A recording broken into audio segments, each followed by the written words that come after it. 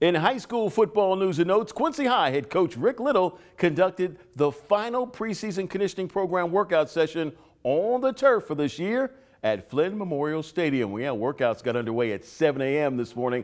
Despite the occasional showers that were in our area, the varsity, of course, hit the turf first. After they were done, the Blue Devil freshmen and sophomores were in the spotlight, looking to impress the QHS coaching staff one last time. Now, with the prep football season moving to the spring in Illinois, the blue and white will work out in the weight room, but not on the gridiron.